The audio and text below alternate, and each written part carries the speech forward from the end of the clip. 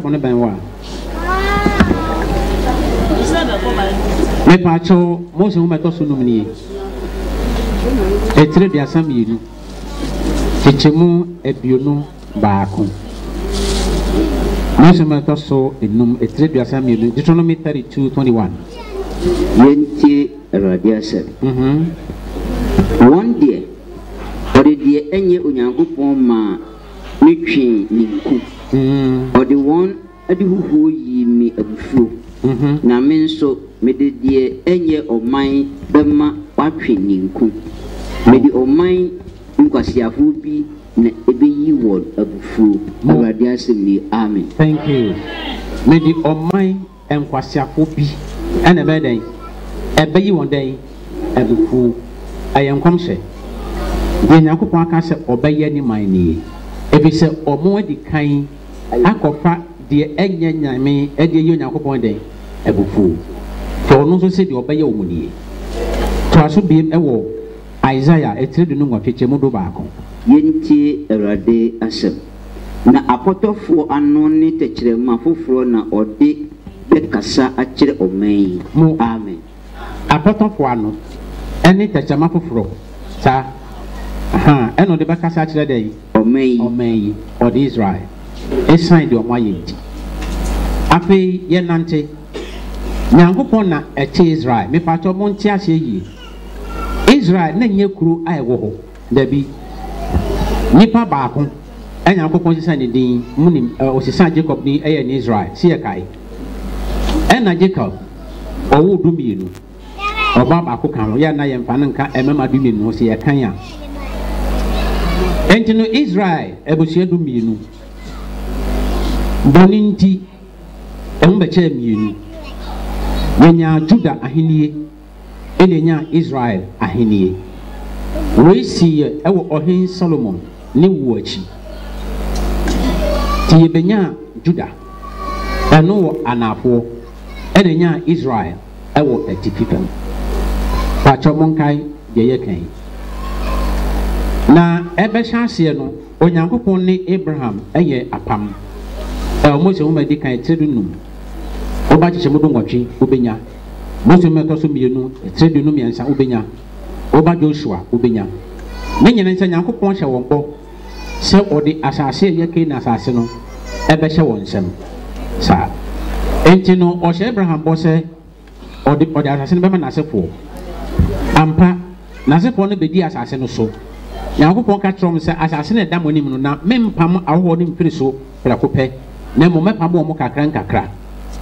se be ya se mo asefo no edo so no na mo so mo sha asase ne so ma ta Yankopon ani Israel ko no eye eno ka trom se efiri epokoko no hye so de ba bedru o mo asase ne so e de ko epoye pem o Israel ya ka Israel poya e de ba be pie be bia India wo yi ho nyina ya east Yakupon si or the sab ya nyina de ahye won sem eba Africa baby a yamen wo ho nyina e deep say is ni de ni say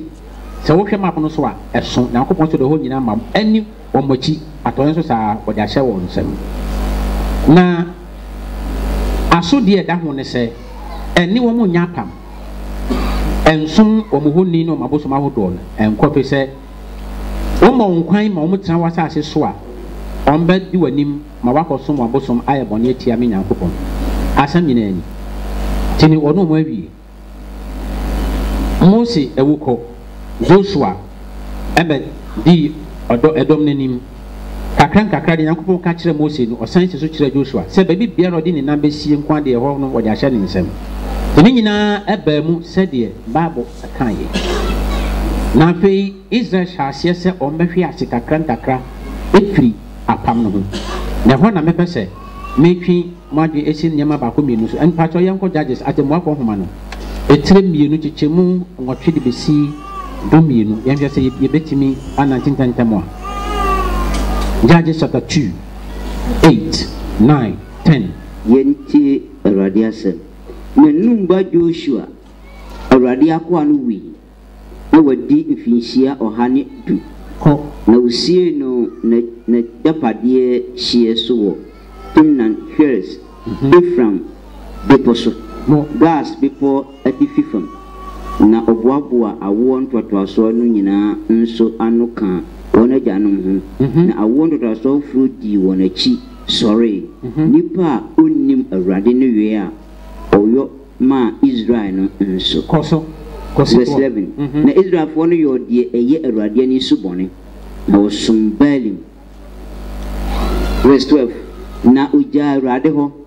won agyanom nyankopon oyi won free Mizrim aso no na okodi anyame foforo a ofiri aman a watwa won ho ahia no mu no anyame achi na osore won na oyi awurade abufu me da ase amen enu ntino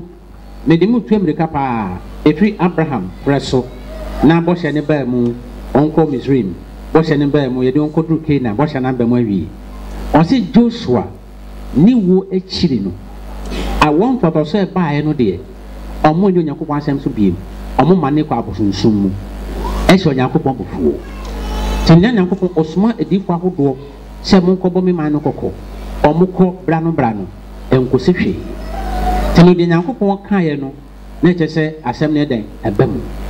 enti no Israel ahindie no aye emusieko du no a ewo etitu fam no bo Nyankopon ma ye bom hwete wiase asase ahodo bi so asompani yanko 1 Kings 11:29-33 yenti radiasem nebre no odifo ahia siro ni behunu no okwan no so nso na ofura ntuma foforo yes na won ba nu pe na ewo nwurembo na ahia so ntuma foforo a ewo ne onumu osunsan mu asiensi dumienu ko na oka kire Yeroboam se yi asiensi dufa na serade Israel Nyankopon sini hwe merebete ahinienu mafiri Solomon nsam na mede musiaku du mamaw ko na makoa David ni kuro Jerusalem mafa afiri Israel musiaku enyina mu no nti abusuaku baako na enye medie isan se wajame wakosore Sidonfo enyamewa Atore ne Moabfo nyame Kemos ne Anom ma nyame Kelkom na wanante makwan mu se oboyo de etre mani so ne mahyedie ne matemudie se neja David nanso merenyi eno ano no we eye etifi ahenie no the Northern Kingdom aye emusia no mako du ena o kire mo se ye be sunso ahenie no mienu edu be ko faako na mienu nso akọ ampa edu ne ko faako no omo di kan absunsun mu afenum nyina ye bone de enso no baako de no de na ekọ enimu ankasa eye the Northern Kingdom omo no edi kan ewo bone mu to omo ye ya ma afi edu ba bi no Onyankopon ka se o makwan ma ya twe omo akọ ekwasun mu nka ne sa oto omo hwete eno ba so ewo 2 Kings 18 bo san hu meto so miene tedu nwotwe me kire ba bia be so awom ekọ ekwasun mu won me ka se ekwasun me nim se de me nka ne twi but Onyankopon ma ye be so mu from asase so ekogu aman ahodo so me nka ne sa eno wo 15:29 2 Kings maybe you can say in the days of Pekah king of Israel came Tiglath-Pileser king of Assyria what draw yenko Israel hini Pekah breso na Assyria hini Tiglath-Pileser babefa eyon ni abe be Maka ni Yonua ni Kedis ni Haso ni Gilad ni Galilee Natali asasi nyina bautu won ko Assyria mo na waso na Elaba Hosea pam Ramaria ba Pika Triso na obono kum na obedi na de Usia ba Jonathan na Yotam afi ayetoso aduenu mu na Pika nsam nkaye ne de oye nyina hwe watwe no Israel ahemfo resam anwani mu bra 11 bra 18:11 2 Kings 18:11 nti mudu ba kuno nti osina Assyria hene to Israel ko Assyria. Na odi won kugu hala ne habo. Gosan asubonten ho ni Midian nkrumu. Mo. Esan say if you say when tie Awurade wo Nyankopɔn na wato na apam ne de Awurade akoa Moses share no nyina na wantie na wanyo. Amen. Amen. En pacho de Nyankopɔn oka ye se omotie na sem no motia ne mransem a odi nhyabe ma wo no se omontie no mo na apam so a obetu motu amasase so no ba ko na abame omontie enti no yetuom pacho se oka se odi won kogu Assyria any media for asase so aha no ehian chemu kakra ne se Assyria no na nye kuro ba ko keke eye a whole empire eye enkura hodo a yaka bomu a ehye tumi ba ko ase any Assyria no kana Assyrian empire enti no Israel for no eye etifi ahenie no mako du no wo kan atwere no a wo mo ye Reuben for Gad asefo Manasseh asefo osua wonum ekogu bia foforo na waba no abeso maka chese ebusuan du no wansom nyina nkogu faako otichiem tutu wom bui Yakopon ka se saa no baye wo no na mpa so ebaamu enna watwere no na yeka Assyria saa bre no ohwe bia Assyria wo no a enne no eye ba bia obehu Afghanistan efiri Babylon aba Afghanistan twemko China Iran Pakistan eho nyina no na eka Assyria ni media ko asase eka ho ene be so a Israel ko no tuom piti eho no Onyankopon ka ne ba bia se o meba biem wanka anunti so yo bia we hwemu kakra bia o de hwe Afghanistan for dressing ene wo nyema biem obehu Israel ewom ko China obehu ise Yakopon ma ye tuom gu ye no oman ko bua no wo faako kakra sa Yakopon ye wo no enu anu wayira mo kira kwan e wasase no so ena eka abusua mienu eye Judah eni Benjamin no mo no esan se o hye bo se David nti obema ai akonwa no ahenkonwa no aka Judah nti no Onyankopon bo moden meka se bo moden meka se nya do timi Onyankopon hyeda ema Judah oman no bonu omo ye no ya ntom ampete omo no ye bo mo nyina no so omo ekogu faako montie mienu no tusu edantem abusua mako du de ye so omo nya tutu ompete aman hodo so Judah abusua ne de ye so omo no ye do nyina kogu faako ma ne mema nyina kogu faako enti omo no omo ase betime adore mada se edu no de ya ma won sa akonya no tutuom gui kakra eja tese bia wakoso ni prinkran ba odun som no yibi egu ho oba bedu apedwa no yibi egu ho odro sino no de oni akere bunsu kokrantumi no awura bi egu ho no asaba bi sikuma se kwam saa na tutuom peti ya de ko se ni nyina sa ne nsem wabi om mienu na aka ne de omo na Nebukadnezar eswa ede koyen Daniel ne nkrofo no mo kai sa ai abakosem no enti omo no de ye di wonum ekogu Babylon krum mepacho Jeremiah eka asem bi ewo etire eduonum mienunum chechemu du mienu kosi dunum Jeremiah 52:12 to 15 obi o ka se bosumi etoso num ni de toso du Nebukadnezar ni fi etoso du nkrunum ena ne sre hene ba ko efa no Nebuzaradan to aso ko ejemu ose na busumi etoso num be etoso du a eni babe hene Nebukadnezar afi etoso du nkrunum mu na ankobiafo hene Salam ladan a ogina babe hene enim no ba Jerusalem brado mi nsa no so na obeshi Awurade fie ni ohene fie ni Jerusalem fie nyina afie akese nyina oduja hye ko na kadeafo dom a oni ankobia hene bae no nyina buri Jerusalem afasu no nyina hyiaye ko na oman no mu ahiafo no mu bi ni nkrofo no nkaya oka kro no mu ni awaifo a owai ko babe hini nchen no nkrofo yu no mu nkaya no ankobia hini nebu saladan 2-1 koi nanso ankobia hini sabu nebu saladan ja asase ni so ahiafo ni bi se onye bube yefo ni akuafo me da se enti wonwa oso ni ko Babylon omde nkonse kire se yon betra ho emfie aduoson 70 years eno 2019 right enti nyankopon twa emfie aduoson ema wono se mode mo beba na edu na akọ ne de mode mo mabai ye ntwa afi bi ama wono mpacho monti nyama mienu ase yie enti no aka bohia no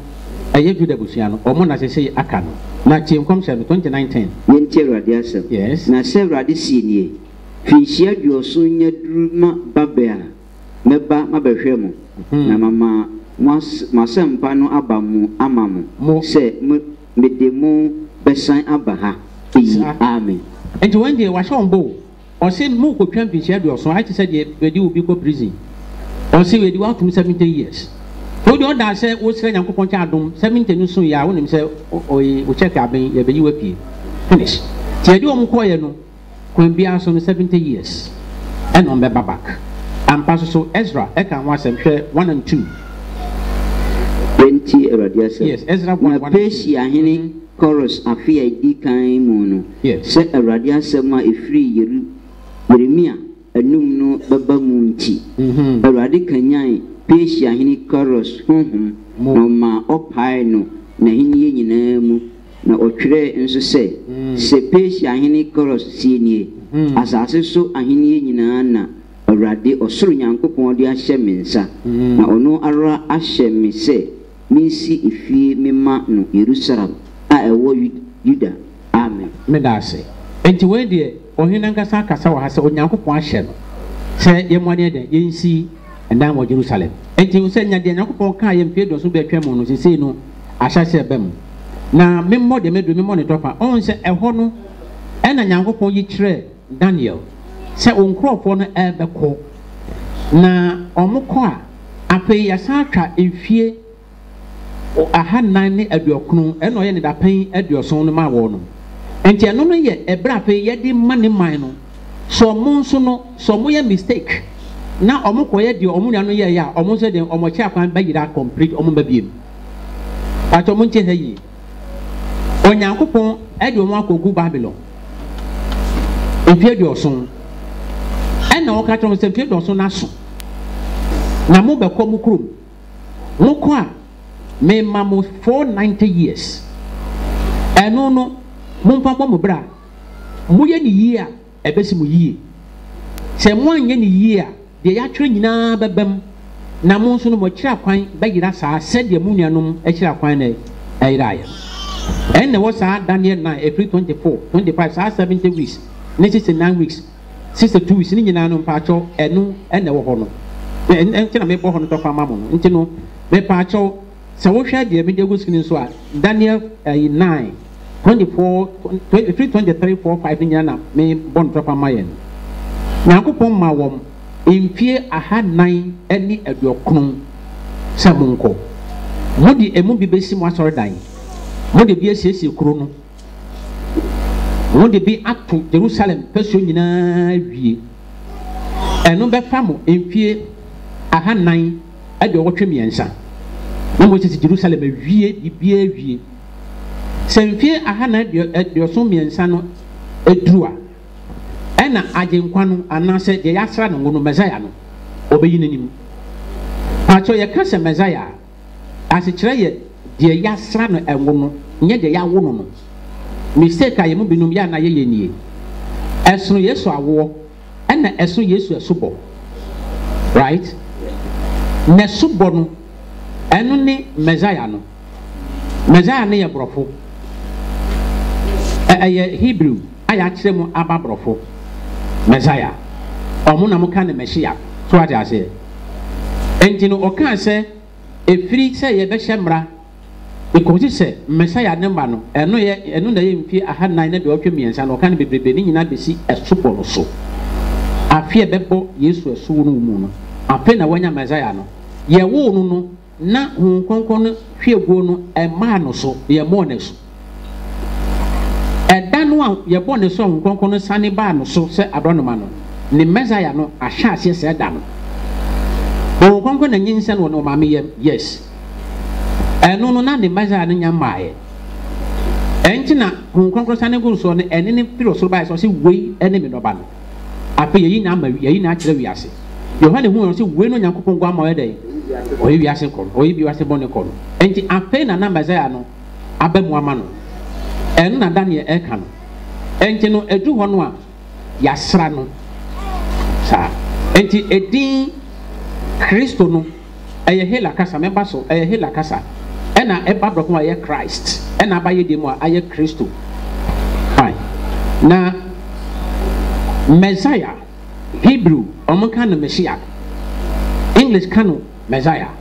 ninchire mu ye de yasra no ngo the anointed one ni nyina ya de kro efiri se entomadam ho dwuma no mo ye no nyoma wo nyina no ejina ma Kristo na sane me nyina nso no Nyankopon ma Mose ni Aaron omo de enwu eka ne mani nyinara table no a pan no siso no ye de nwa ka no aforo mu chia no omo de nwu ka no enti ntomadam ho dwuma nyina ye enwu sra esom na ni nyina ejina ho ma Kristo enti ono baaye no o se de ya twere no edi mi hu adanse ye so ba be sha to nyina ma enti no Daniel echirem se epise ye best efi ne musra no echi ko no obeye djuma na otwe ba aka na se da pen ba ko na emfinfini no e no kire mo se agenkwa no ye betwa no efiri ho me ha mo bebre na kuntabu ba me mo sorry no me ka se no nkyem na nkyem no enna ho enkom hye ne se ye bo Yesu asu bia obeye djuma empienson empienson no obeye djuma no ennuru empienson no mfimfini no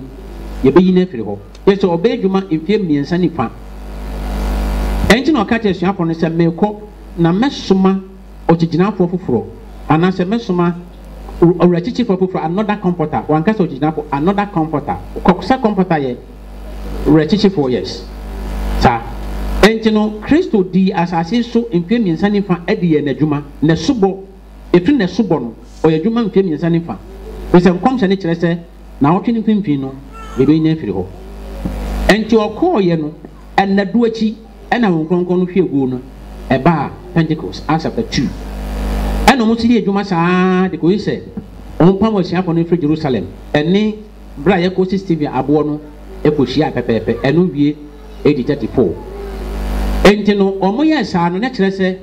die Nyankopon ka se mo nsoso no ye de mo ba na mo enche mo asemo a mo nso mo de ye betwa mo atwene enti agenkwa ne ba ye no won chi no ku na se omunso omukru aye den ayema enti no omukru wa ba ye ma no Kristo di ehye eto so o de hye to wo mu adombre so sa na eno na wiase nyinara Kristofo ya dwen enko ho tituna kwanhwefo eno nti na ebi mu aba a mo se gise wo ka yahwa me hye ansa na wabo Yesu di se yete wona se a anka mo nka sa da se omu nim de omo kan Yesu Kristo yanko Luka sempa etedu no ba ko che moduem ni besi edunu nan yenti erade asem na se muhunu se don atwa Yerusalem ho ahia ene ye muhunu se ne bo aben ko ena mumma won a wo Judea inwane nko meposo na won a wo Yerusalem infiri mu nko yes infiri mu nko na won a wo inkura no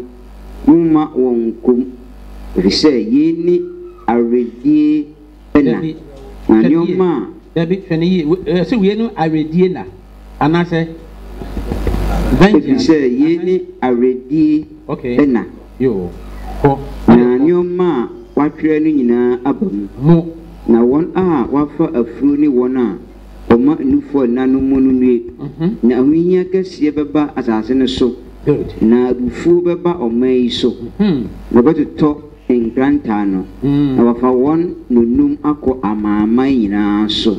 na wiase amama betietie Jerusalem so de akosi se amama no bre ewie duru amen asem ni me pacho kai se o se den 23 o se den ebufuo beda himfo so yes eda himfo so very good omudu omusaka Yesu wia ebufuo no beda omuso na wiase amanaman betietia Jerusalem so because se amanaman no bre no bewie du sai ho no ena meka se Christopher nhwe ho sanka ye hwe ho a ye nkodo omochi he said ayasama Kristo aka se ebufuo beda omuso na amanaman betietia omuso a because se amanaman no onso no omubre no ebewie enti se wo obi na se wo se yen sankoka yahwa me hye a bisa se amanaman ne bre no ewie ebufuo no efiri so bisa omo nkyere sa de no bisa wonim enti wo kofa yahwa ne firi he now okase de ko se amanaman ne bre beso a Bible na kasa kyere ne ho ase ko kan sem bi wo asomafo nwumanum etre dumi ensache mu aduonu nan Genesis Acts 13:46 Wentie Awurade asem na Paul ne Barnaba de nam kan se binya se anka oka Onyankopɔn asɛm no kyerɛ mu kane na enam se musum twene na bubu mu ho se monse da enkwa yi hwɛ yedane kɔ amaman no enkyɛn amen sɛ mo te ase ba mo na se asɛm ne ka kyerɛ mu kane na esan sɛ musum twene yenti no eni kwan sɛ ye se adaje o ho bi ti yedane ye ne ekɔpan amanaman nkyɛn na Yesu kan sɛ ye betiatu o so a de bo sɛ amanaman no se de ye brebe so enti asɛm bisa ne sɛ amanaman ne bre no ɛso breban sa senka bre na so ɛna mo se ye nkɔ yahwa me hye ade ne mi sɛ bre na so enti amanaman bre ne ɛso breban to aso ba bia Yesu de ye nam no a verse 25 Luke 21:25 Yenti Awurade asem na ensenkyene ba owia ne osrane ne nsumum na amaman ho bayira wona asase so epo ne asoroki eruhu ninti to aso na ehu ne nyoma ohwe a ebe wia ma nipa retobre fise obewo so osoro ahoden ena obehu ne woni baba ne se odi tumi ne anunyam kese reba nunkumu na nyoma yi rifri ase aba mohwe soro na moma mutiri so ise wuje reben anunti amanaman ne bre no ene Yesu maye no ene wie ti Yesu maya ye ya manamam fo no ye bre nsan yo amen ye be ko so tietia Jerusalem so saa de ko si Yesu maye eye Kristo asem enti no se Kristo maye na na ko fa Israel ko abe so aye kon so se omo na nyamsom hye omo se a wo na wo so asa adesua no memfa mafi ha ese de o hye omo nkom no nkom hye no eda so ye n'adwuma enwie enti amanaman ne bre ne bekọ wie ya eno ne nsankyerani a ema wiasa kọ wie ye eno ne ne se ezifo yenhu se ade na ekoso no eno ne asase so anase wiase nsankyerani agodo a kire Yesu my the signs of the times eno ka se ekobetra ne hye owia ne bebo asase wo so no sane mani nyina no aye de ashenso de ne nsankyerani tere se yenya mamamfo no yenso ye bre den yaso sa enti ape na obeboa Israel no ene di ko 144,000 no enti ya di twakase na nkrofo bi afa ne honamani na de no efiri Juda fonsem efiri Israel fonsem efiri wache da tina o kan se me de nkwasi akasa ne nkwasi akuru bi ne den ena ebeka sa kire oman yi asompa ne yenko san komisi so bi se ne beka no Romans chapter 10 Paul ne kasa yi 19:20 Yenti Awurade asem namse Israel enhunu Mose odi kan se mema moatwe won a onye oman ho ninku medi oman a onnim hwe beyi mu abufu na Isaiah nso si ne bo kase won a onhwehwe me no ahume na mayi me ho ma kire won a umisa machiri kwan. Thank you. Amen. Enti deɛ Paul ekani sɛ deɛ Mose kan no ene ɔsɛ ɔde ɔman a mo nyɛ man kwasi aman ɛbɛhyɛ ɔmo abufuo ɔmo gye ayira wo sɛ yɛn kan yɛ so amɛhyɛ a mo akɔ mo akɔtwerɛ nsɔhwɛ afeefɛ ni awie edu yɛn so yɛde mo question paper na abrɛ yɛ ɛne answer nyina yɛde ma mo no a mo faili yɛ yɛde abrɛ yɛ na mo san bɛkyerɛ yɛ mo wrong answer ne bi yɛnsua yɛn nso no yɛkuta questions paper no yɛkuta answer sheet no yɛnsua ne yɛ paase ɛno na Nyankopɔn de abrɛ yɛ saa ne teɛ enti no ɔmo no ɔmo faili ɔmo deɛ wonya mo kyerɛ die na yɛn no Nyankopɔn si ɔde ɔman yɛ kwasiaman kwasiakasa ɛna bɛkyerɛ ɔmo nyansa ɛho jealousy ɛna ha wo no wo deɛ yɛnkɔ kakra 1 Corinthians 1:23 yɛnti Awurade asɛm na yɛn deɛ yɛka Kristo ɔbɔɔ no asɛnnua mu no ho asɛm ɔyɛ sintidua ma Yudafoɔ na ɔyɛ nkwasiasɛm ma amanamanmufoɔ. Amen. English me kan say amanman yɛn for Helafoɔ no ɛyɛ nkwasiasɛm ma wɔ no Kristo ɛbɔ no asɛnnua mu no ɛtu Yudafoɔ no sintidua ibesi nɛ sɛ ɔmo nyini sɛ Kristo sɛ ɔmo da so ɛtwɛn ɔmo agye nkwa ne sɛ wɔmmra yes Yesu ɛbɔ no asɛnnua mu no ɔmo nyini sa enti no ɔmo da so ɛhwɛ mɛhyɛ ananim so bɛba yɛn no yɛgye di sɛ mɛhyɛ no ɔba yɛ ɛbɔ no asɛnnua mu ɛno nso na to ɔmo sintidua no ɛna yɛn nkwasiasɛm nso ɛma Helafoɔ no sɛ wakɔ bɔ korɔ no yɛakyew a ɔsɛ mede asoa Yesu sɛ ne sɛ nti ɛne ɔmo nkwasiasɛm na ɔmo nte aseɛ saa enti ɔno nte aseɛ sɛ woyɛ bɔne a obi nkɔsoa wo bɔne enti no Bible kyerɛ sɛ yɛbɔ Yesu asɛnnua mu no yɛtwerɛ asɛm bi ɛwɔ kasa ahodoɔ mmiɛnsa mu sɛ mo kae saa kasa no ɔkaa no asɔmpani wode kɔ John 19 and 19:20 na yɛhwɛ adeɛ John 19:20 yɛntie Awurade asɛm. Na Pilato twerɛ ɛho asɛm so sɛ na ɔde fam asɛnnua no atifi ɛka sɛ Yesu Nasareni Yudafoɔ hene saa atwerɛ yi na Yudafoɔ no mu pii kenkane ɛfiri sɛ faako a ɔbɔɔ Yesu asɛnnua mu hɔ bɛn kuro no na ɔtwerɛ no Hebrew ne Roman ɛne Hela kasa mu ɔtwerɛ no Hebrew ɛne Roman ɛne Hela kasa mu Roman kasa ne Latin no ɛna ɔtwerɛ no Hela kasa mu ɛnti mpatwo aha kɛkɛ ɛyɛ adesua kɛseɛ adɛ na onipa baako yɛtwerɛ kwaadu a yɛgyina so de kunu no yɛatwerɛ ne kasa ahodoɔ mmiɛnsa fi sɛ Jerusalem no saa kasa no ɛna ɔmo ka no ɛhɔ saa ɛna afiri kuro n'akyi nyinaa kɔ nso no kasa mmiɛnsa di him woyi Latin kasa woyi Greek kasa ɔno ɔyɛ Hebrew kasa enti kwaadu a yɛgyina so bɔ Yesu asɛnnua mu no yɛatwerɛ ne kasa ahodoɔ mmiɛnsa mu baako yɛ nkwasia kasa sɛ Nyankopɔn aka no enti no sɛ wohwɛ kasa no a yɛsi yɛatwerɛ ne Hebrew nti no yɛbɛkɔ su kakra wɔ ha Hebrew atwerɛ nie hwɛ sɛ wobɛhu A wɔ mu a anaasɛ B hwɛ sɛ wobɛnya B wɔ mu a wanya 1 mesi A wanya Y wɔ mu ho aha wɔn sɛ yɛn nyinaa yɛ deɛ nso Hebrew for ABCD nie enti yɛsi fa wetwerɛ wɔ awodin a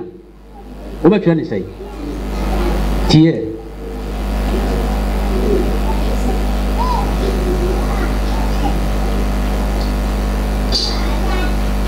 Aleph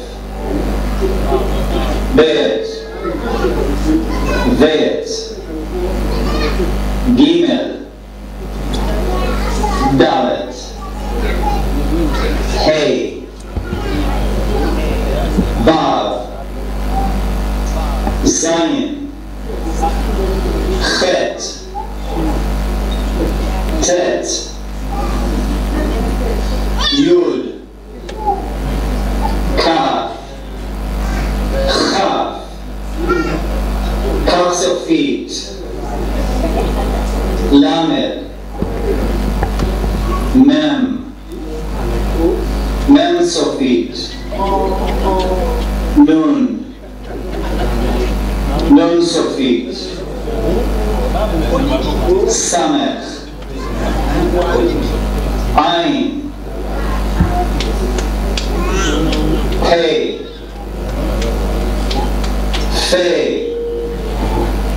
Place of feet. Tally. Tallies of feet. The patcho Mosha de Baconso. Hebrew Casano.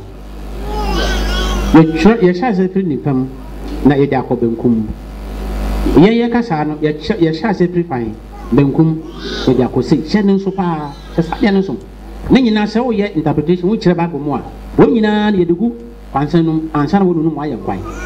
Manui. Cough. Rash. Sheen. Seen. Tab. No. What ye Hebrew ABCD. And the way any fire ye declare, Quadua, ye do Yesu, if you Hebrew Cassam. And no, we know Chilemo say, ye sank will be a war. Hela Cassam, ye Greek. Kai said, ye can Hebrew, no, ye de free, right. And the could say, ye shall Greek, say, and also to say. Alpha. Beta. No. Gamma. Delta. Epsilon. Zeta. Eta. Beta. Iota. Kappa. Lambda. Mu. Nu. Xi. Omicron. Pi. Rho. Sigma. Tau. Epsilon. Phi. Chi. Psi. Omega. Thank you. Maybe I can't say many alpha and then omega. I agree, Casa. When the Bible for many A and Z. And in charge, I don't know. But you can't omega, you say because she be. When the Bible for Z, she uses many A, many Z. They say alpha, I am pretty, I say A, omega, I am Z. Three Casa.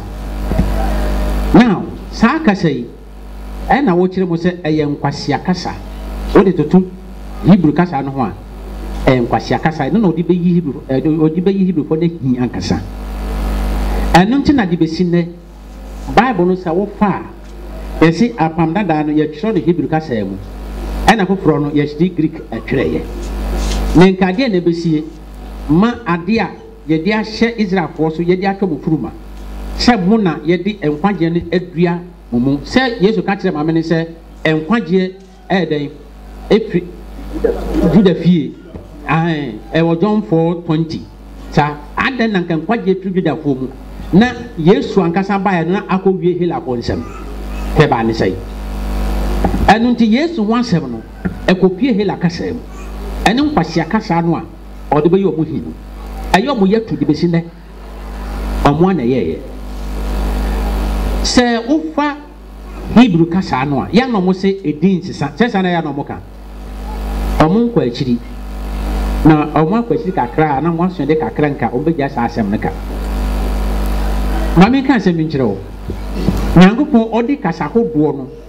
air to Yapetil. Casana a business, a baby bay. Yea, ye benu, ye no ye gusa, just say Yanko to you good lie back home. Ye business so what, ye Casano and no obedience a cry, or no soon number be. Say, what shall I say, free Benny? Oba, over Benia, Oba Togo, Togo, Oba Ghana. wohwɛ anwrafoɔ no a mefiri hɔ nti na meka saa akyerɛ wo no ɛfiri bani ɛba no kasa no sesan ketenkete ɛbɛwie Ghana no bɛbaa bɛduru soga kɔpɛ adan hɔ no na asa na anwra no asa na adan afa adan so no ɔmo mfiri hɔ adan so firi nkran ɛna ɛkɔ nkran so no ɔmo firi Nigeria ne na ɛba kasa no ebi bimbɛn ɛnti no yɛn yɛ bɛn no woka bi a mete wo deɛ ne kakra wo masom mu yɛyɛ bɛn ebi hɔ a ɔmo mbɛn kete ɛnti ɛno no sɛ wo se ɛden sisa na ɛyɛ ade a wonsuaeɛ sɛ wosua de kakra wo sɛ kasa egum ahodoɔ ti ɛden ɛsesa bebrebe fine maka no awie no atwerɛ no a Hebrewfoɔ ɛde twerɛ Jehovah na sɛ Joshua no ni ɛna wɔ mame sese makɔ teacher ni mame mforo soro ha sorry wohwɛ screen no so a wei ayɛ Yeshua ɛna yɛatwerɛ ne ha yi na mepaakyɛw yɛn ankasa a Ibrɔfo no a yɛsi Yesua no ana obroni no a Nyankopɔn ma ne kasa no ɛdin wei ɔhu bɔ yɛbɔ a ɔtie sɛdeɛ ɛgyegye wɔ n'asom no na wɔtie aspɛle adɔmotie ɔka sɛwa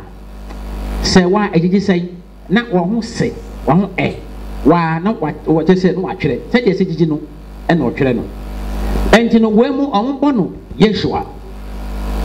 na wotwerɛ a ɔmo sɛ deɛ mayɛ no kɔkɔɔ biara no na yɛ sɛ ɛnni ha so ho wofa Hebrewfoɔ kasa no a sorry me de ba Greekfoɔ deɛ so wɔn mo kasa no wei why ɔmo ABC ɔmo nni bi ɔmo ntumi nka why te sɛ Fulani ni a wosi ɔnka 4 ana ɔnka F ɔbɛka 4 te sɛ Fulani ɔmo ni F ohyia Korea ni mefi taxi no woka sɛ Korea ni 5 cedi ɔsɛ 5 cedi ɔmo ka ne 5 ɔni F saa ɔmo nso saa na ɔmo kasa ateɛ wo te sɛ woyɛ ne hwɛ nyɛ yie saa ɔkɔ fishing habo sɛ mekɔ fishing habo ɔde P na ɛbɛyɛ F saa na ɔmo twerɛ nti Korea ni twerɛ P a kae sɛ yɛ F na watwerɛ no fine ɛnti no Greek ɔmo ni Y ɔmo ni H ɔmo sɛ Hebrew ni ɛkan no wobɛte shin wobɛte sin saa ɔmo twerɛ te sɛ W no baako yɛ W a ɛpɔ mmiɛnsa wɔ soro hɔ ɛna baako yɛ W a ɛpɔ baako wɔ mfimfini hɔ shin ɛna sin ɛnti no ɛnyɛ ɔmo den sɛ ɔmo bɛtwerɛ Yeshua aha saa shin nie deɛ gyegye ɛwɔ Yeshua no mu no nie now Greek ni ɔno oni saa word oni wei ɛnti no oni Y oni H oni SH but ɔwɔ E ɔwɔ O ɔwɔ U ɛna ɔwɔ A no deɛ ɔwɔ ne kasa mu ɛnti no ɔpɛ sɛ ɔka deɛ mu ka no Yeshua no ɔpɛ sɛ ɔka bi ɛna oni Y ɔde bɛhyɛ aseɛ yie oni bi ɛnti ɔhwɛ n'atwerɛ mu deɛ bɛn no ɛyɛ wei I na ɔno ne I no ɔnka ne I no ɔka ne ɔde J te sɛ nea English ɛka J no sɛ na ɔno ɔka ne I ɛnti no wei no ɛna bɛn wei ɛma no ɛnti wɔde baayɛ saa ɛna ɔkɔhwɛ mu nso no ɛsan sɛ ɛno na de baayɛ nti no wafa ɛno oni H te H na oni bie no deɛ ɔtumi yɛ ya ne sɛ ɔbɛpɛ deɛ ɛbɛn no wawie ɛna ɛtɔ so mmienu ni H na nkasa no ɔhwɛ ne nneɛma nyinaa mu no oni bi tumi ne bi di a ebi nso ni hɔ a ɛbɛn no nti ɛno no mefa me nhyɛ nka oni bi nti ɔdrɔpo no fine wɔyi ɛno ɛfiri hɔ then ɛna ɔba hye no so hye no oni hye but ɔwɔ S nti ɔde S no ɛbɛhyɛ wei anan mu hye n'anan mu ɛna ɛbɛn no ɛna afei sɛ wowɔ Hela kurom a woyɛ Greek ni a ɔbɛma bi a wɔ kurom biara no wɔwo na wato den no yɛde S ɛka den no ho ɛno yɛ masculine ɔyɛ bɛrima saa ɛnti no ɔmo wi a wɔmo ɛpɛ Yesu din atwerɛ no Greek twerɛ Hebrewfoɔ no twerɛ ɔmo adeɛ sei a mobɔ no Yeshua no Greekfoɔ tete mu ɛkaeɛ no ɔmo nya mmiɛnsa yi ɛno ne deɛ ɔmo nya afiri Yosua no mu ɛnti wei no nso so ɔbɔ anya yie ɛnti no wae no ɛna ɔmo de saa ɔmo ae no ɛbaa mu bie then sh ɛna ɔmo yɛ no s ɛwɔ ha deɛ aka no deɛ ɔmo wɔ ɛna Yesu ɛbaa ma nti no ɔmo de s ɛka ho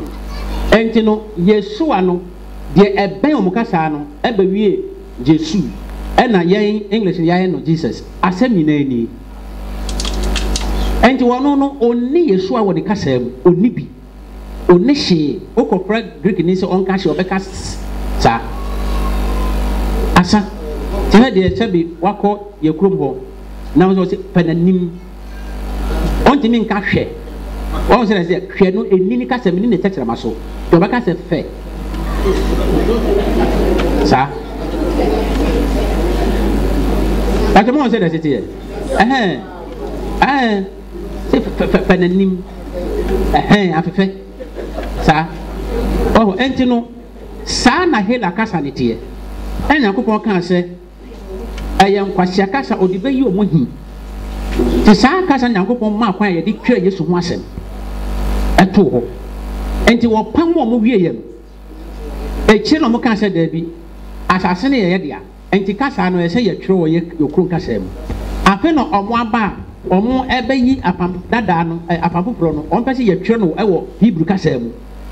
na yɛn bɛsua no Hebrew kasa ne yɛn nsua no Hela kasa mu bio ɛntɔkɔ ɛda yɛn ne ɔmo ntam nie sɛ mo gyina yie a anka kasa no yɛamfa nkɔma yɛnum mo pu yɛn ti ɛna pɔn kasa mo apu nti no yɛada yɛn ni ɛde ama amamafoɔ no ɛnti asɛmpa no yɛtwerɛ wɔ yɛ ayɛ kurom kasa mu na ɔmo na bɛsua wɔ yɛn hɔ na hwan na suma asa afei kɔ na kɔgye din wɔ ho bɛto hwan na suma asa adi ɔmo no nim atwerɛ mu nti na yɛ na ɔmo hwehwɛ mo saa no hwɛ Greek kasa no mahyɛ na mafa gyegyegye no wɔn de hwɛ sɛdeɛ ɛteɛ ɛnyɛ Yesu deɛ yɛ na ɔmo sɛ Yesu di nkwa na asesa hwɛ Jude wɔn sɛ na ɔmo twerɛ Jude wɔn sɛ ne nyinaa ai saa hwɛ Jerusalem ai wohwɛ Jews ai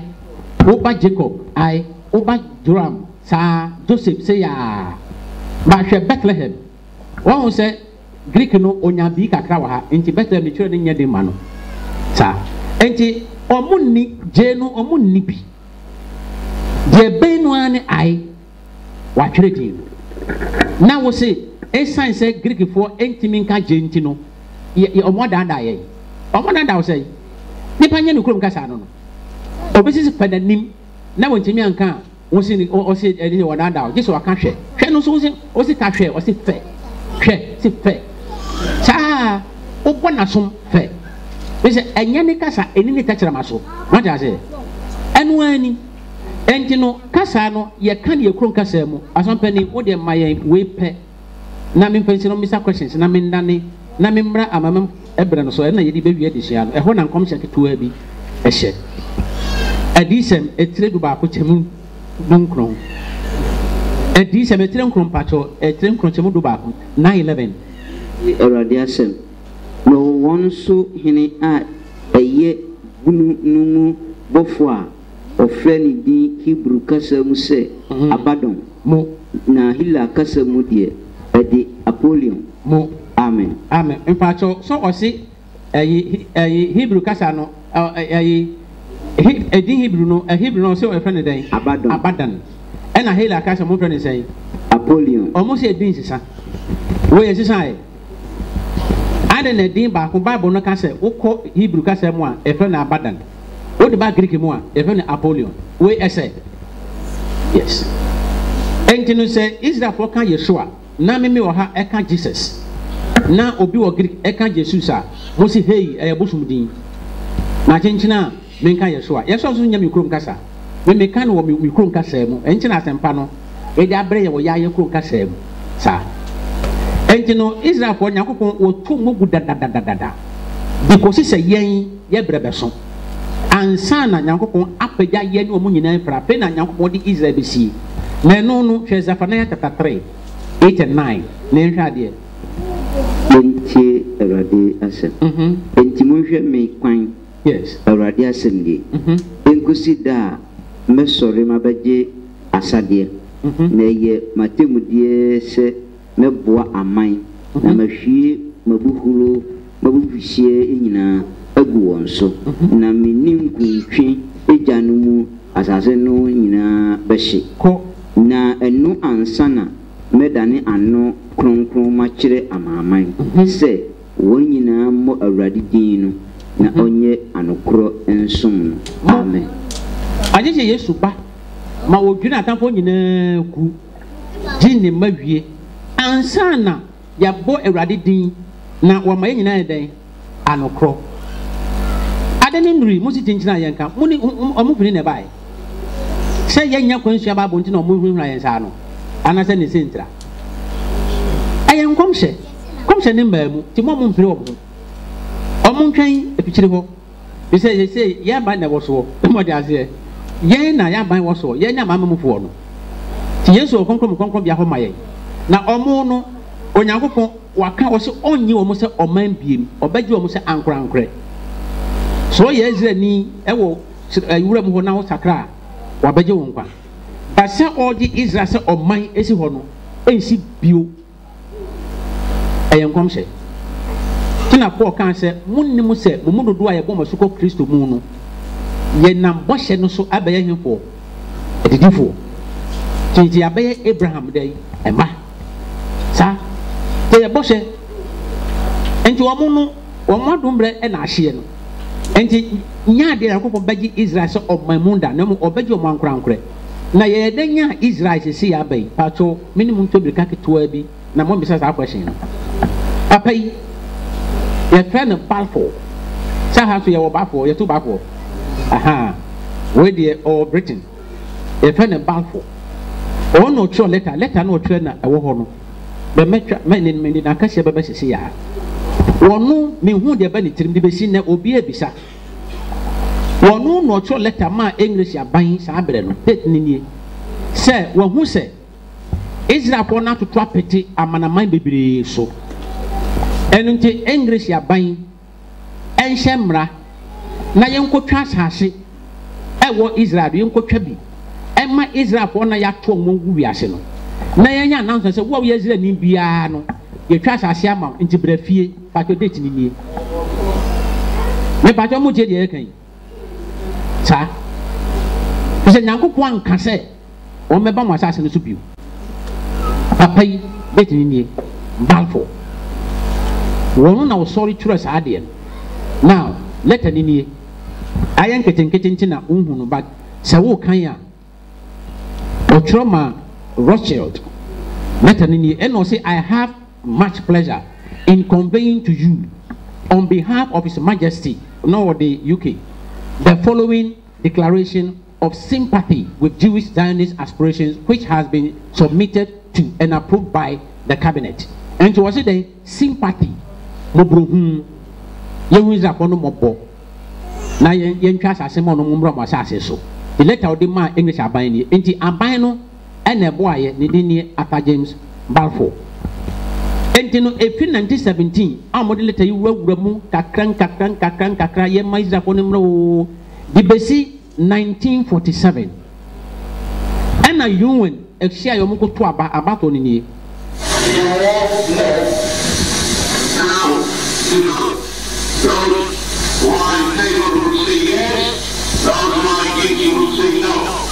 And the abstainers always think they know what to say.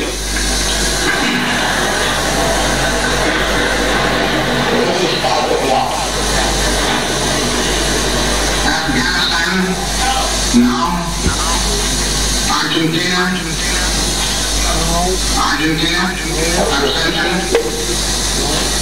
Australia, yes. Belgium, yes. Maria, yes. Brazil, yes. Russia, yes. Egypt, no. El Salvador, abstention. Ethiopia, abstain. France, yes. Greece, no. One more, yes. Haiti, yes. Honduras, Amsterdam, no. Iraq, no. London, no. Soviet Union, yes. United Kingdom, abstain. United States, yes. Yes.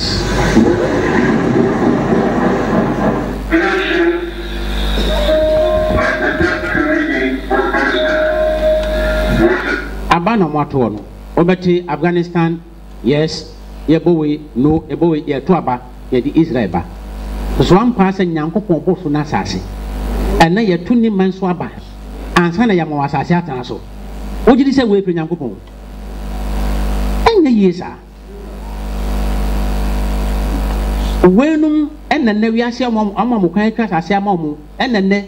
omonyi a omo kire ye se yembeka ye so amehye ano omugu nkura hodo so ya to nwagu no won te so omu kasa ai omu ni ba bi gina ba kwa da horoma yuwan adi akiri tiha. In the early morning, 130 Ukrainian Jews landed in Tel Aviv to begin a new life. Then you see the moment when these new immigrants and tokwana esie wo Ukraine ena Israel for ye akohu Ukraine aban se Israel for na yetutu omgu ye no abakosam kire se ebi wo Ukraine tokwana esie no Israel for mrefi we na ndi akosi wo no edom nyina akogu Israel so mu ye Israel for. We're in step under the tarmac here at Ben Gurion Airport as the time when the words of the Bible written thousands of years ago come to life. There's never been a people who have been exiled for so long that return to their homeland, return to their language. And so there's the prophetic reality of this that's so huge that each one of these people, Isaiah saw, Jeremiah saw, they saw it, they saw this happening, and now we are here to witness it. We are here to be part of it. Their flight marked the one-year passing of Yael Eckstein's father, Rabbi Yechiel Eckstein, the founder of the International Fellowship of Christians and Jews, now simply called the Fellowship. He always felt a calling, that it wasn't him, but God working through him to unite Christians and Jews, to bring biblical prophecy to fruition. Although their trip ended in Tel Aviv, the life-changing journey began more than 1,000 miles and a number of choices away. We wanted to find out why they made their decision. We know that Israel is the best place because we have also our relatives there, friends. Israel has many advantages. It's much safer. We just can go out at midnight and feel perfectly safe. It's so different from here. And it's warm.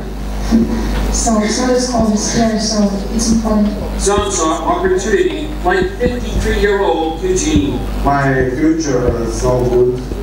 It's this country. I know in Israel I have a future. I have a job. I have pay. Some escaped the war in eastern Ukraine. It was very dangerous. In the past 3 years, we've spent most of our time in the occupied territories with severe shortages of electricity and water, and we survived the shut-ins. For some, it was a matter of faith.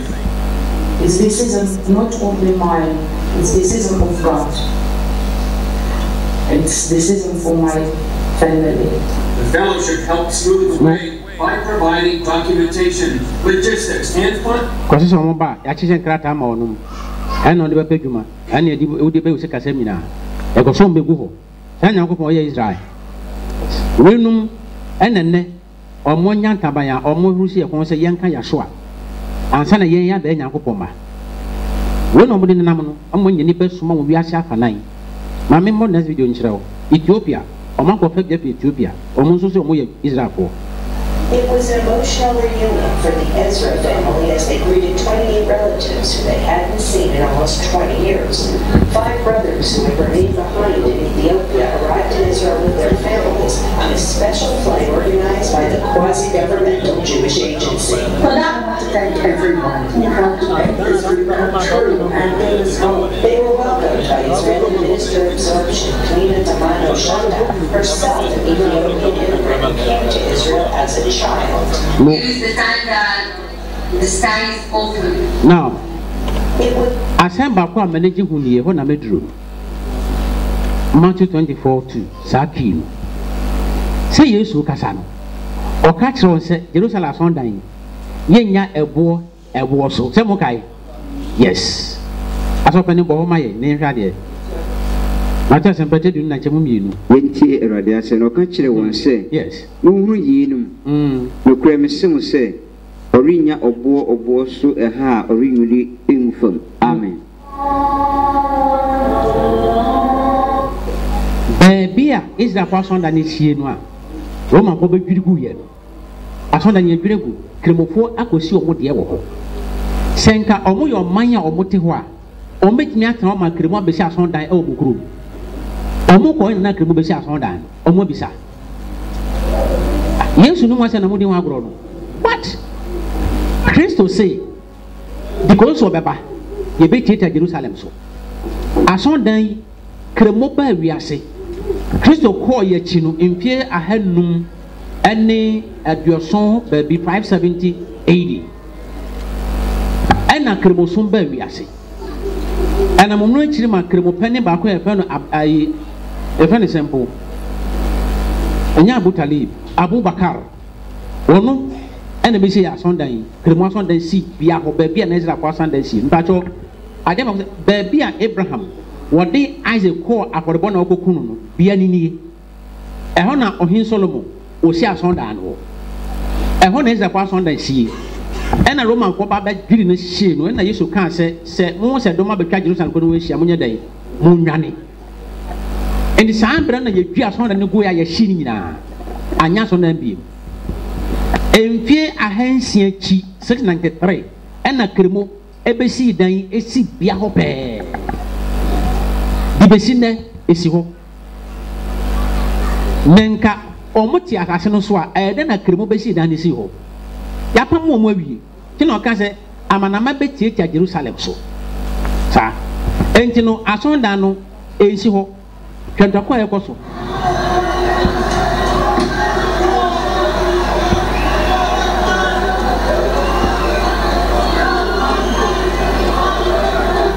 nanu a yedi Good Friday on Easter yo mudi oh de wo nie mame mo video nchire o on Sunday a team of men with long wooden stick Israel for no a ye koto Afghanistan no Egypt yes ye koto sa aba ne wie ba ye no pensio no a na Israel breso na etwa Jerusalem ho hia no be boabo abroko na no esan to war no ne fa kakra bi fre no Western Wall enu nie na de omo ye ne se ogobo mpaye a watwere mpaye no egu pipa so sa se me padwuma me paware o den yo matwere enti matwere no awie no na maba wo no ho be se ohene Solomon kan se Israel ni kwa ho kirem na so de mpaye ba ewura asondam ho a na se ode ne nsa so asondam bo mpanya ko de ontie se no kremofo abesi asondam ne esibia ho tinya Israel for de biu ena Israel for akosi sa blog no aka no ade ato kremofo asonda no omoto ho hie enti Israel ni ba okuta ni prayer request o ba na o de ahye wo no oposo de tamanya nkopon ano enti no o mbe di afasha ye wo mo a ekoyi letter no eboa no in their hands took out the little prayer notes worshippers placed in the cracks of the western wall. The Kotel gets this kind of makeover twice a year in order to make room for new visitors to also put in their prayers. And this year there were more notes to clear out than usual, 30% more to be precise. This according to Western Wall and Holy Places Rabbi Shmuel Rabinovich, who said the past 3 months saw a larger amount of visitors coming to the holy site. He also added that a common prayer these days is a right. Woman inaye, woman akoposu nyankopon leta mpaibo. Se nyankopon wonya leta no so nyaye no ekiri beka ho ase. Na we no sabi nyansa nim. Ase de mbabi sawo midimu nyasa no ka no. O tire se yemfa pipa nkoche wall. Omo no ye nipa foforo. Tese de omo ye nyina na entwa kwan mu. Enti munni omoji o. Omo yira ya che. Enti no mongo de omoji ye no Kristo na wo ma ya gine di omo no mo Kristo. Kristo na ye bo na asennua mu no enye no omo ka no enye no na omo gine di no. Ye so na omo ka se ye nka no. omo da so ehwe na nimu so obeba mon hwe woni yi omo mehia no omo ka no omo nyini se ye Kristo no a wo de se wo hie bia bisa ne se ya so a mehia no ka on de bo na sedwa mu ana wo de bisa no so betimi ye wa no a omo nim se afi no wo ba ko ha now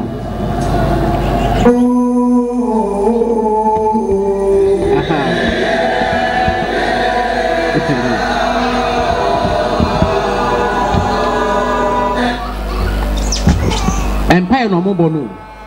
omo nyina de omoni a kire war no anu mo empire no ho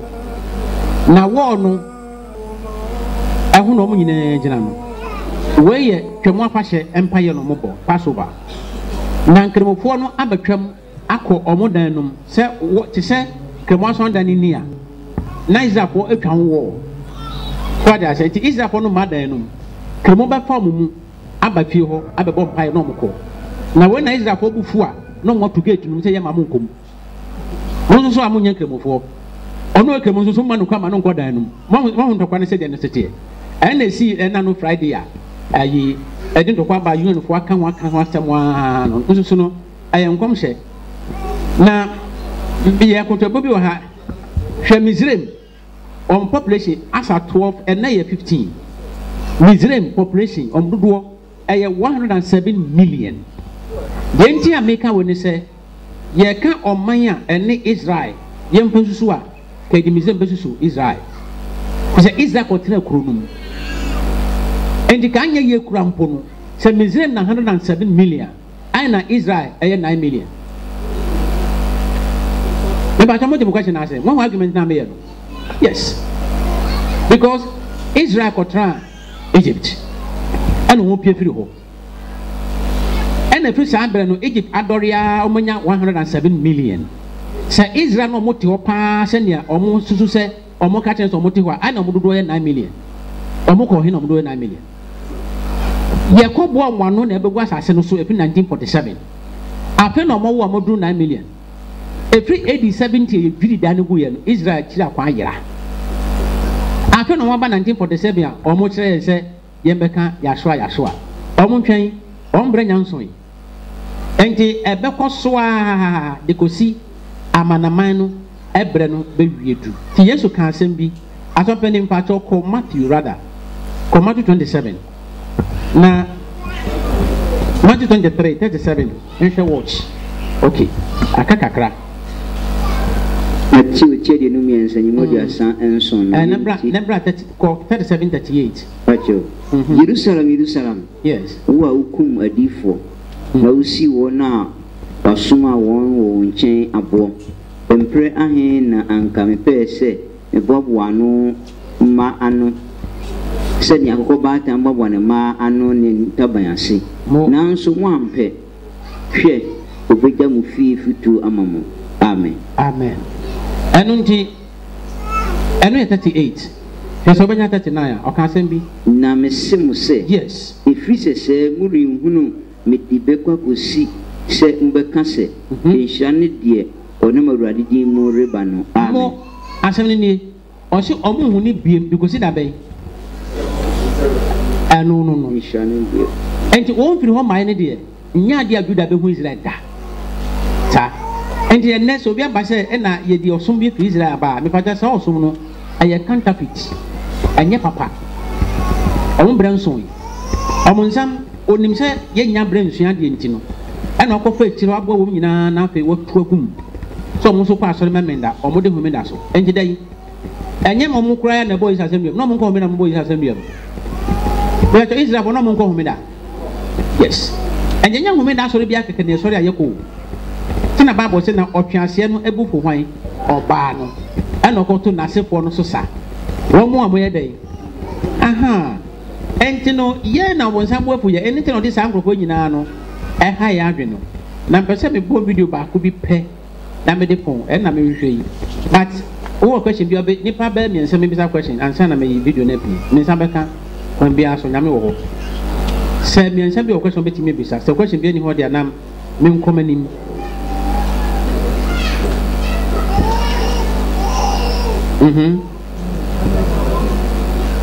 No question, right? Okay. As open a man so back there.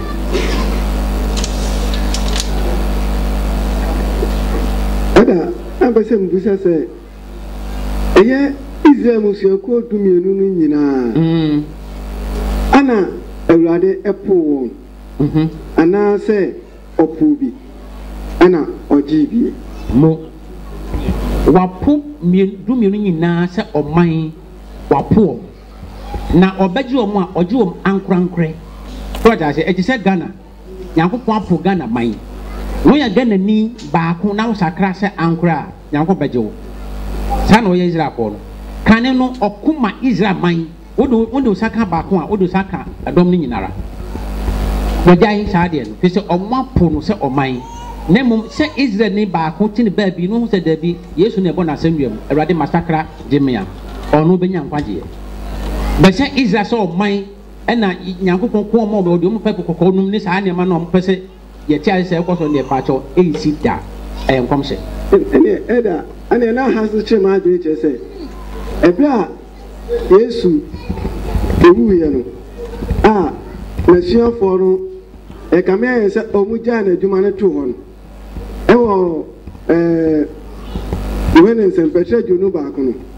okay nkan si a e kwa Yesu be fa so a obeda ne ho adi wopo so e kire Petro ene wona na oyi enam e wopo no so no oba somafo enwoma tre ba ko enchemu esia na e ba ono kasa bibia wie no ono bedi ditimo no ombusa ne se Awurade Ebrahim ana abasadi ahenie ne ama oman Israel na Awurade ka che won se ehia won se oyi Onyankopɔn timfo aditi na mo san kunkun nya ba mo so a obaya madansefo Jerusalem Judea ade akopema sase ano no ho ana san so abachema me hu se eye empi mo ha dia nan mu no obo Israel musuako edumienu ebiadi ana asoro fo na sasofro epun dumienu so no apun bia so obo Israel musuako dumienu no edi wondi etoto ano ana na eho no so me heda ente imuase baba wacha ase dada wuchi mu kura che se wacha ase dada ma men kai oba bia wonti ase ne wo me paacho esuafo ne bisa ne se ebremu no de ahini be che Israel so kan se enyemu de nse ye kota Nyankopon nse no mo beti ase wa ka kire mo se ye be tie Israel so de ko se amanama ne bre no ebe wiedu nya esuafo no ka kire wo no enti no mo pedi nche mo bi so ka se mo ntwe ko ne baba mo so na obedi monim akonu kwa nyina enti no kwa nyina no emu na ewe enti na me ka se Paul se munnim se obi ni wono ko no ka se wunnim se ne se ese se wuhu na wunnim ka se munnim se mo mududu ebo mo suko Kristo bu ya she Kristo na ye nam esubo no so abaye adedefo ya baye Abraham asefo enti o ka se Israel mo so ku dumienu ya she wi ya enye sa Fulani fo na bu ho no to adwene mu yen ye nam didie mu ne bo hye mu abaye Abraham asefo ye mu na Israel mo so ku dumienu oyin ye frie aye wo ene mi amigina hai sa ti no ka se me kwama ko sese baby edan mama mu enye se bia afa na okotu dan o se sa na teka wan ka se tena bia bebre e wo dan maja fie san bia no wo ho na wo ya santini na wo chini na wo fafra ne no ya agwani na ya jewo na Nyankopon nam na wa so se na odo be Israel ni no en na Yesu wo ye wo so ho sa na tie enti ewufo nyinara efri Adam bre so ye bache mu dumienu obia ne bosia kora ye de ne ko ye nyina be wura heaven enso no se ne babo aka ne gate ne dumienu ebia wo be fa Juda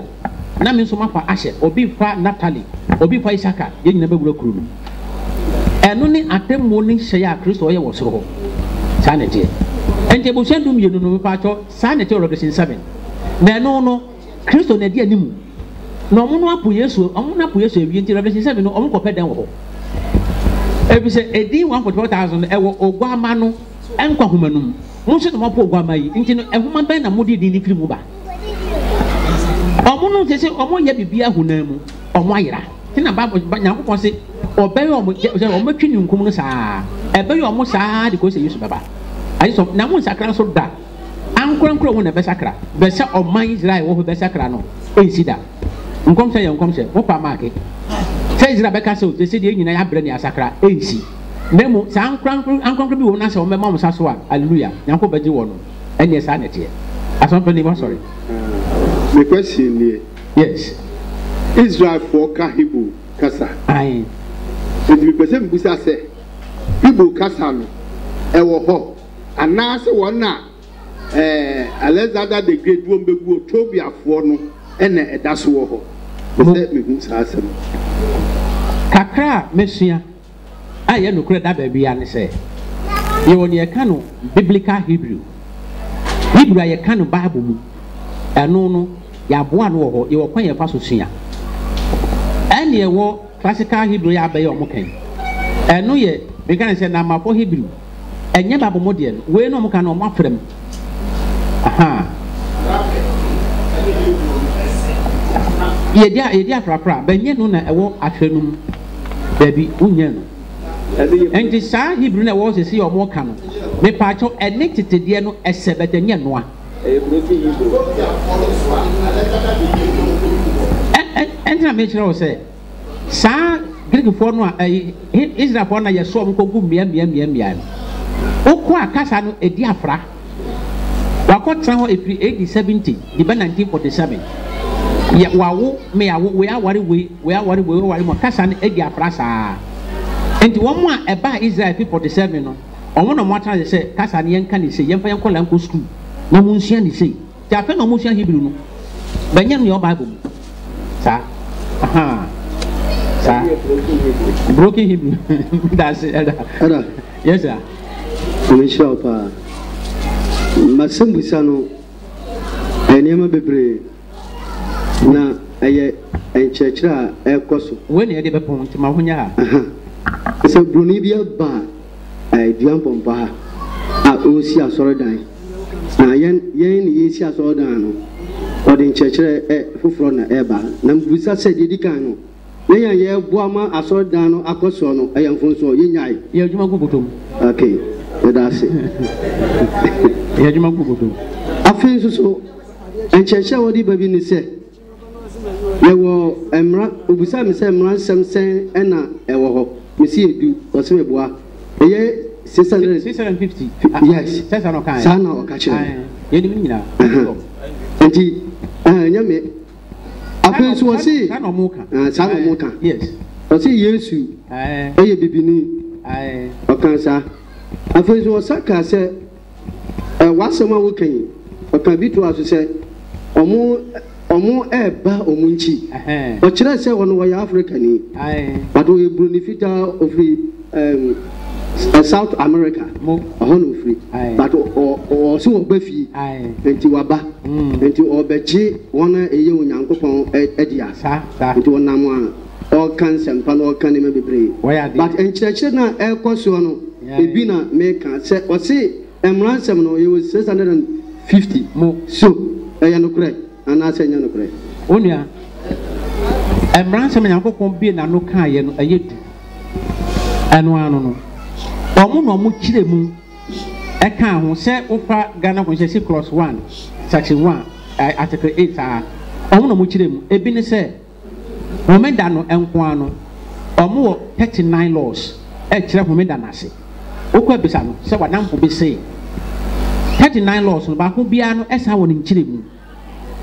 ebe ne se homeda so wia ne beto a so o light no so siso anso no wia na to o wia to na so light na wa ye dwuma e ka ho me handkerchief ni se wonim so de handkerchief be kwa asore homeda koma tele ni ompam handkerchief ni mo atade no ho na e so botom de a wo so ade ayamra sanete e kan mo mra no sa se wo koto kosua wo koto ko cheche se wo twa wanim kakra kosua wo koto achie e so timi bisa kosua wura ne se kosua no anya bia kokko no otu kosua no homeda ana so to ndaban e se wo wi kosua ya to no homeda wato homeda sa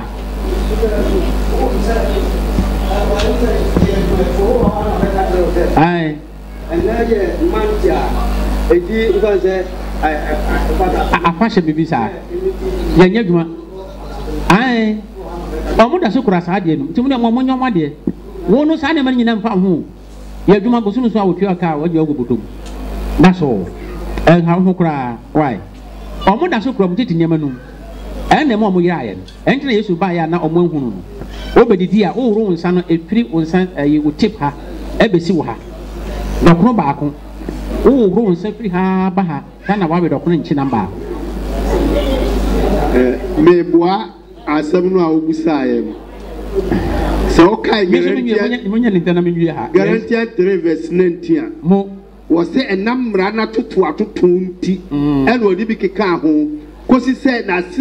na sinni a eye mezaya no beba enti Yesu ba ye no emra no ana aye ceremonial no ni nyina agu asase de na ye 600 and something said o mo kan ba se si a de enye sa bi eno nya yakopon de ma omo sa se so na bi nya yakopon de ma omo pani meka say so kai Deuteronomy 31 verse 24 no ebra Israel for no ekobo sha asase no so no o ma Mose ma o mu ginae na mra na ye Nyankopon de ne sate atro na da apomada kam na o ma o mo de mra Mose atro no e ka ho enti mekpan say Mose wa amfa no peso yes na tro ye aka na wo kasa aha Mose amfa no peso enti na ni nyina ye nyame mra na so de na so de na eye Nyankopon de se dunu a yemfa yensan kan de ebesi nne no obi atumi fa ne sanka eyedu mo aha na Mose na wo hwe ma memmo atakakra me pese me boa no otim ene pato ma wonye hakakra okay me pese wo na ane ne ya aduma se won fa wadwene aha ma o de ma dan kasa nwie ma dan kasa mestre agirifuo de bre duro no bonsema hu se ne bre ayetia ye twa konkon no ekura ye no eno ni ade a eye ye fapem de tro na ka obi ka asem a hu se asem a wo kan tro no gitum se ne se ye adwuma ye wo mra me kasa o TV so na obi busa akwashin bi ni e kire kwasi adasom kwa e fa aso e baaye was onu ye kwasi adasofu me kire ya koduru ye no onya bi nka afi was an homeda kra na wo e makoma konkron de dido afuo de yese nam se ye ka kwasi adasom me se ya abosonsom ma kire etiefuo nyina atie bi etu so kire wo som no na obi ante se eye nkwade som a nipa betuma nam so nyankwa ene na hia ena presenter no da ma no se de okeni ya no afi de ai homeda de kwa afuom homeda de yese oho etimesre mumamani na ho sa bre de fo sam na ni abre ni bre na kane ni wo se ayetia na se de akakete e da ka be 30 minutes na mapon opani ye de wo mu ene hia ye enyo momo de very good amana man wie ye no ebeduru a me pacho we ne yedi hunu se ye bre ya so yen pacho mo je yi omo no de omo wi omo bre o wo nkwana kakra aka no ano ne de no ebeji bia ko firi enti no hwe ye no ampa wo na kakra aka no ankodo mochi se ye no ye bre no esa Kristo se ye no edu ye nso a de ebehunie epo betra ne hye na de ama epo tra ne hye no ene de ye ka kire wi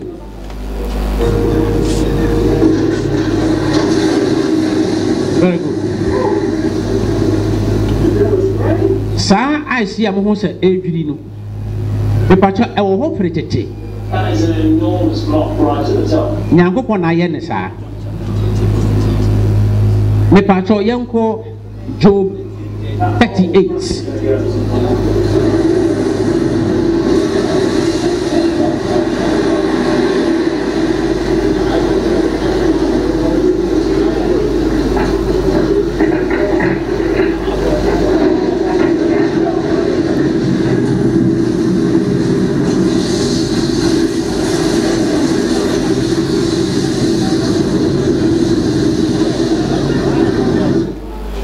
Job 38 me pacho bra verse 22 to 23 me hwade yentie eradiasem wako sukyerɛma korabea ana wahunu asukɔtwea akoradeɛ no ade a makora asie ahohiahia brɛ ne ɔko ne akodie da no mo amen sukyerɛma ɛne sukɔtwea nyankopɔn sɛ wɔkura de asie ɛma da bɛn ahohiahia ne dɛn ɔko brɛ ɛno na ɛma ɛpoa deɛ ɛta ne hyia science fo nti wɔ yɛ ase deɛ meka yi ɛbra so but yɛbɛyɛ program bi wɔ amakom meyɛsure sɛ course bi aba ɔmo frɛ yɛbɛkɔ wɔ first May ɛyɛ holiday yɛaserɛ sɛ ɔmo ma yɛ sɛ da no meyɛsure sɛ course no ba na bi firi hɔ yɛbɛ na nso TV so aha na amakom deɛ bɛn cause latest information saa ba fa nneɛma ho no abɛn wɔ sɛ yɛka no TV so but program yɛ nti yɛntimi nka nte sɛ yɛ a nti na sɛ asafoma no ho ne yɛkɔ so anse nneɛma bebree hɔ yɛ na yɛbɛyɛ sɛ yɛka na abɔnten ansa na asafoma no ate bɛtɛ sɛ ɛfiri ha ansa na pia abɔnten bɛnɛ no nneɛma bi nti no akɔfiri hɔ mu dɛndɛn ɛɛba momfa nkyɛ yɛn saa deɛ wei sei onyankopɔn ɛwɔ abɔfoɔ ɛbɛhwɛ po so ɛbɛhwɛ owia so sɛ yesu bɛba a ɔmo ne saa abɔfoɔ no ɛna di nkita ho abɔfoɔ hwɛ owia so bi hwɛ ogya so woka Revelation 14:8 asɔmpo ne ɛkyɛ de wɔhwɛ Revelation 14 15:8 rather but what they check Revelation 14:8 na menhwa de answer say ho a say nya ho na akọ 15:8 but ebi or 14 minim say akọ 15:8 but ebi also or 14 and so they can 15:8 na men 14 de animal say ya adi se metidu no enyimu enwotwe na misia efiri onyankopon anu onyam ne tumi no mu hye asoda ne ma obiara ntumi anko asoda ne mu kosi se we above ba so 16:8 okay 16:8 we have about 14 na dia otoso 9 no hwie ni kruwa ne gu owia so no ma no ahoden se omfa ogya hye nipa mo abe bra 14:18 ehuna na me pe na me ka se oti bra 14:18 ai na obofo fufura o ogya so tumi free mo afori mu chia mu de nika sitie mu kire de obofra owoden so to me oja yes to me nyankopon wa na abofo ebihwe wiase bihwe oja so yodi ohwe nsuo so se wiase bekwa wie ya saa abofo no ekeka ne masi ani ena esisi a wiase mo nyansafo abode na foto omo friend den climate change ewimo ede asesa ne nyina ni eze po hu saa kinu enti ewemo nsa kiraye no eno na makọ hu meeting omo soso se o Francis Paul kan say yempa kwsedansi ho ne yehumi na be ma wiase ho atoye no ena mo de akiri no eni kwsedan mra no mo de ba ena di amanaman ebra na awie ne den e de ba mo no Israel kwa ya so den e ma ya pa mo a mo se mo na madom so e to Nyankopon mra agu Israel ko no ko temra no ena mo pu adom no Yesu mo so mo ko pa adom no apo mra no mo nyina mo nya de koro ana ne mo kan mo ntiase Israel for the mranum send the work and emra se so emra 10 omonkasa biemu anya 650 you were nyahwe mo na mo hye mo ne mo ade so mo hu so di ena adumra naba wo china abona senuam ena se di asempa no akoma amanam fo ye me ne wo ye di baya se da bi emra no odin ye ni mra no se ye pa adum enti ya adum ye sha se ni enti ya amanam fo no so ye bone ne se ya po Nyankopon mra se ye di adum ena se apopon ne se omo po adum ede akosa ne kupombra ne nyina no potogo hwegum adekro ya de ko so nti yenso so no ye braso eno ne niema ya esisie yi ti niema ne esisie hu enje se amanama ne hu se ye braso the Gulf of Guinea. KW report Isaac Energy represent one part of Ghana's Delta region that may soon be gone. Bare bones of the palm trees on the shoreline show the last remnants of a village under siege from the sea. Fuveme in Ghana's Volta region could soon disappear forever. Last November, the ocean waves crashed into this community, washing away homes and livelihoods. The floods displaced hundreds of people. Many families are still homeless. Knowledge that Wanu was forced to flee by the rising water. He's back in the house where me de bepo ne ho ya me mobo fa ya mesre hwe wo dan epo apada no so epo agiri kro nafa wo da so kuta sakwasha obodo be bi o ko ede aso pe ni me ndiase o When would we ask?